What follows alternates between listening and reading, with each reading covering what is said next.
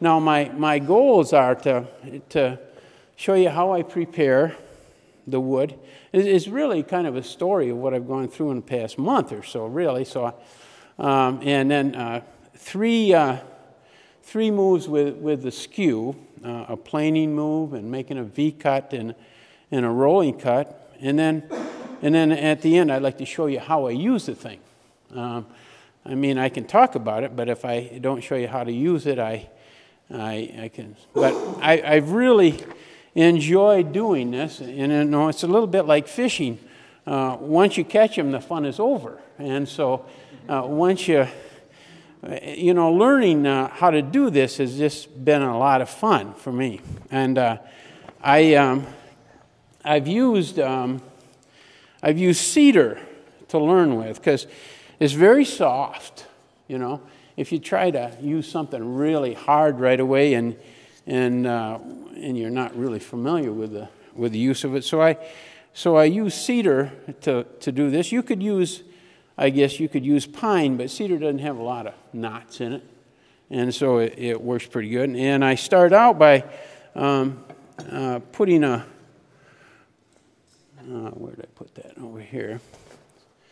I just use a kind of a brad point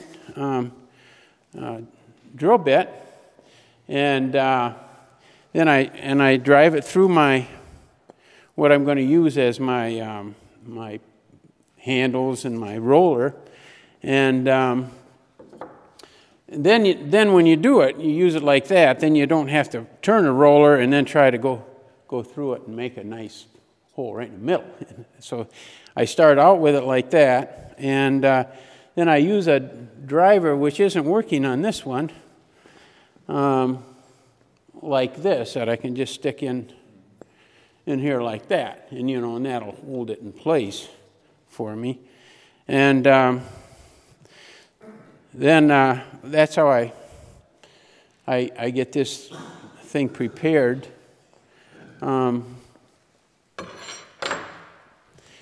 Then I find the center, or I roll it with a gouge. I use a gouge with this.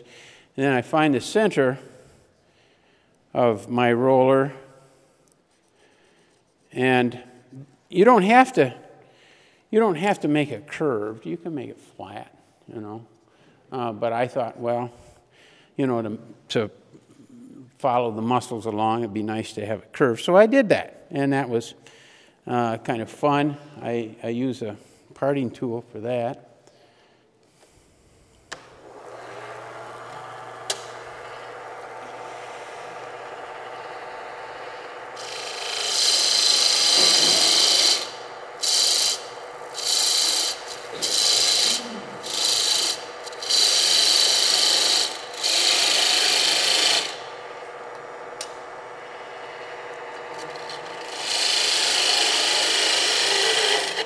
I bring that down to 1.5 inches, and the diameter of this doesn't matter. Whatever you want to have the diameter, you can make it there. And then I use a gouge to give the profile.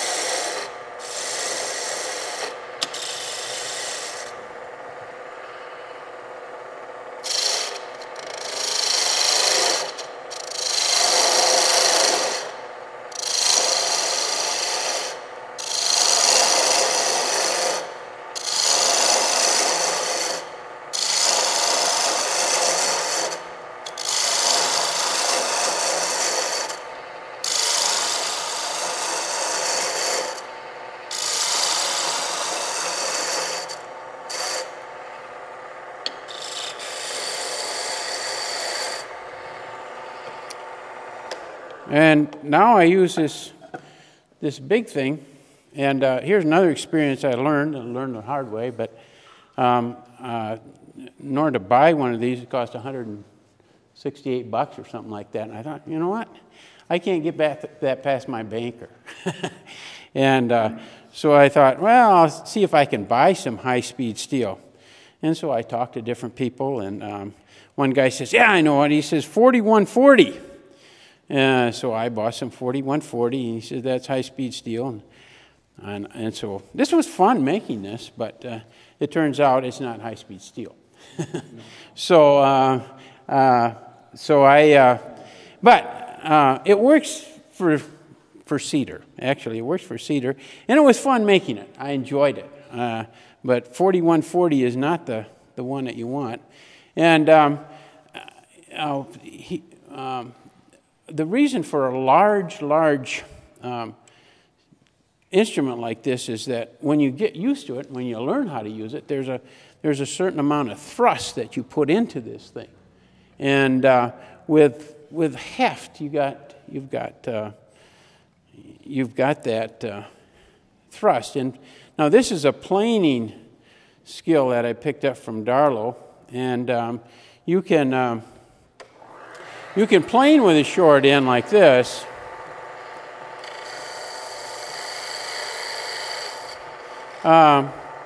It doesn't leave quite as nice a finish as if you plane in this area. Now, if you got a really long skew, you don't get that long tip involved in gouging your work area. And when you go across, take it very, very lightly. And that's one thing I picked up from Joe. Don't try to do it all at once.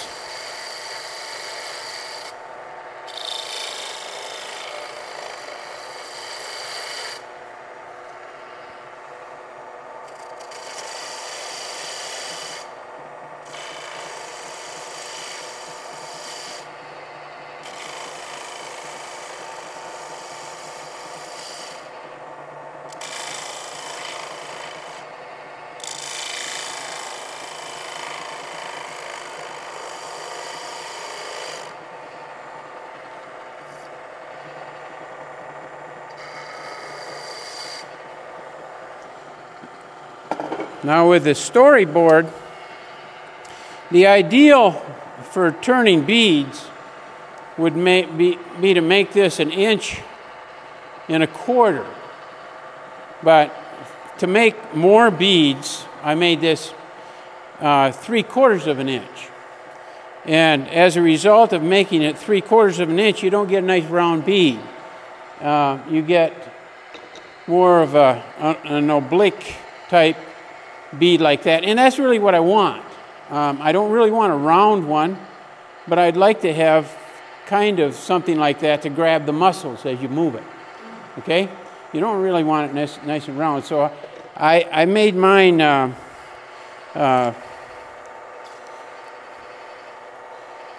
3/4 inch, and where I'm putting my mark on here is where I'm going to do my V-cuts.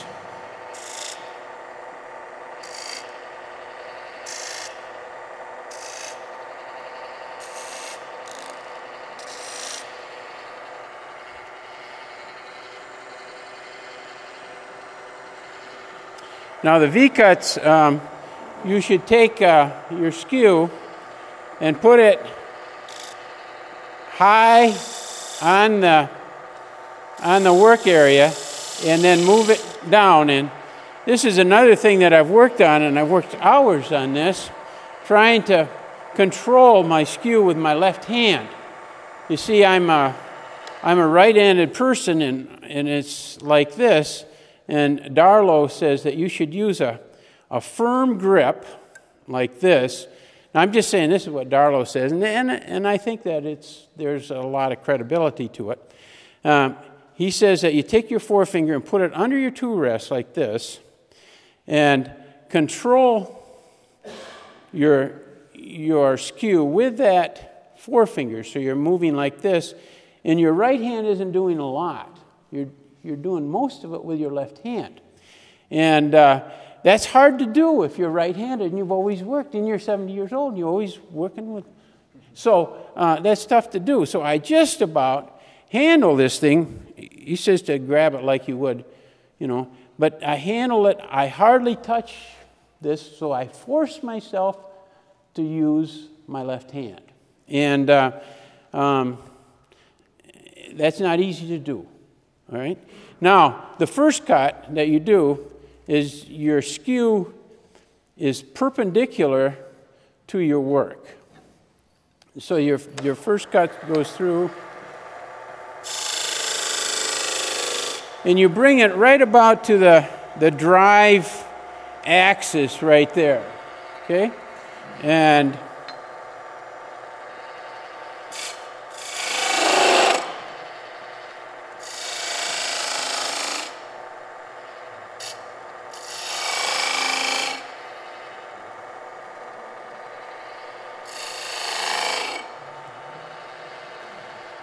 okay, then I use 4 cuts. It depends on how deep you want to go with your V cut. Go off to I'm going to go to the right about 1 millimeter. And then angle your skew. You're still perpendicular, but angle your skew at about 11 degrees. Because this right here is 24.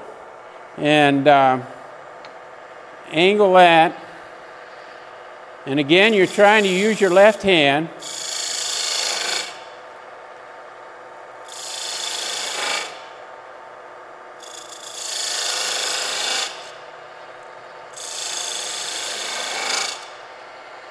And if you've done it right, it should be, your angle should be about what your angle of your skew is if you've done that V right.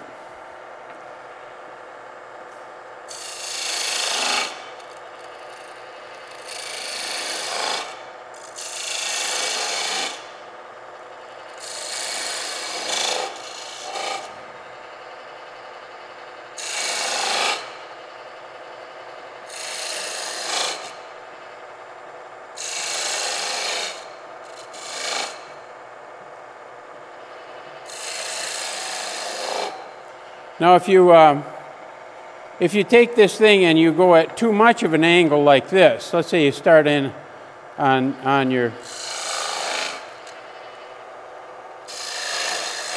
you'll notice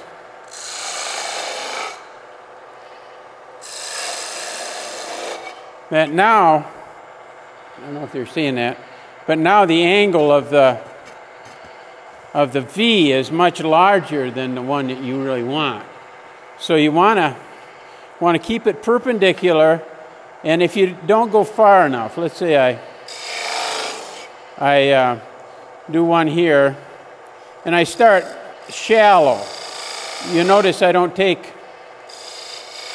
go a little deeper, but if I go shallow, I don't make a nice V on both sides. So you want to try to learn and teach yourself to use the same motion, or try to teach your left hand to do that. And my left hand sometimes is a slow learner. And I do that, and I read someplace that one way to increase your brain work is to use your left hand when you eat. And I thought, yeah, it should apply to something like this. I'm kind of losing my brain cells anyway. So so that's the V cut. I'll do.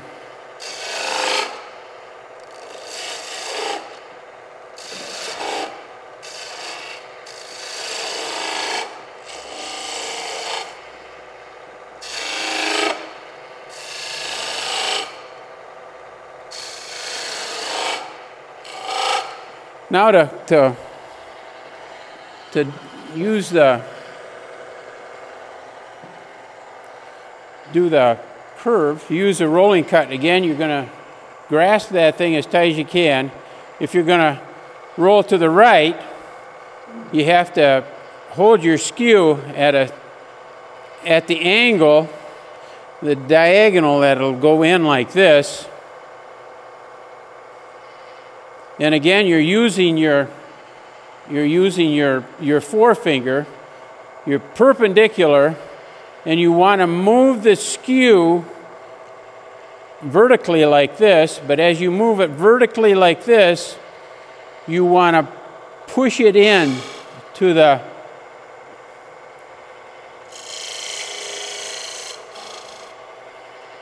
Now remember, you're trying to use the left hand. I'm trying to use the left hand.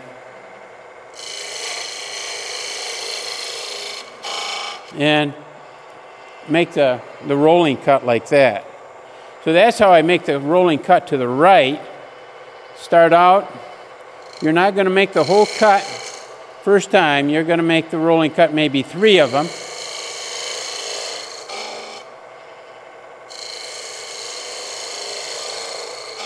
So you come like that. Now you want to make the rolling cut to the other way. Now you grasp the tool like this with your thumb in this fashion, right, hit like this, and now you're going to bring your wrist and move it around like that. And why would you not change hands? What? Why would you not change hands? Well, I mean, is there a reason? yeah, well, for a reason like that is you're not teaching your left hand something. Okay. All right? For me. Okay. It was just a matter of trying to teach my left hand to do something that my right hand wants to do. You see? But people do that, change hands. But for me, I was to try to teach the left hand how to do it. And actually, I was able to do that. My left hand, although it seems like an appendage all by itself, wants to do things by itself. It just, and so I take and you have to turn your wrist, and that's, when you first start out, that's hard to do.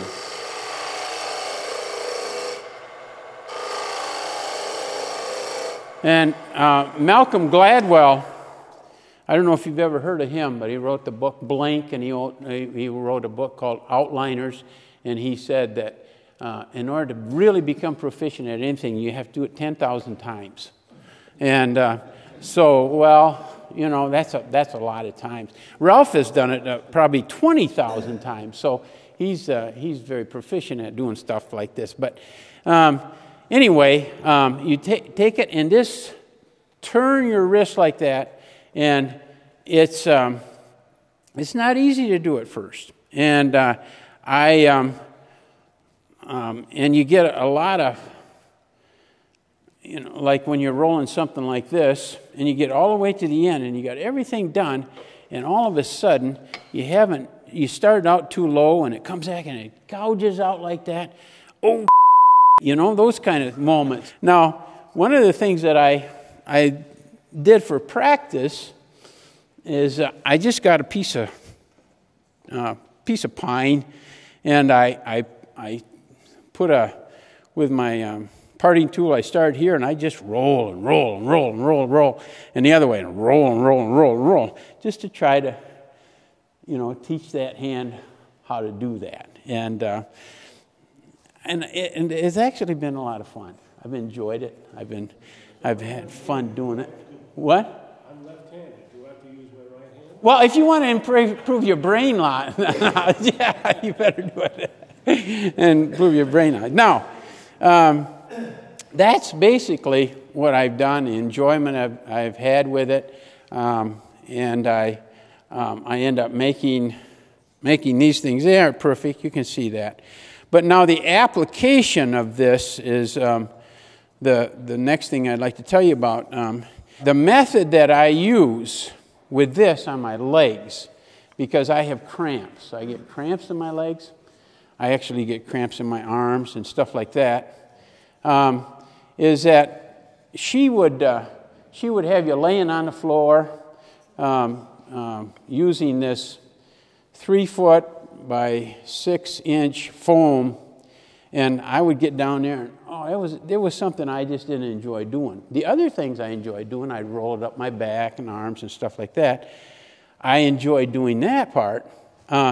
But that I didn't. I just didn't do it. So I thought, well, I got this thing. I bet you I can duplicate that same action using a roller. And so what you do, and it's hard to see here, is the word glide. You notice the word glide in there, like a chair, the gliding chair.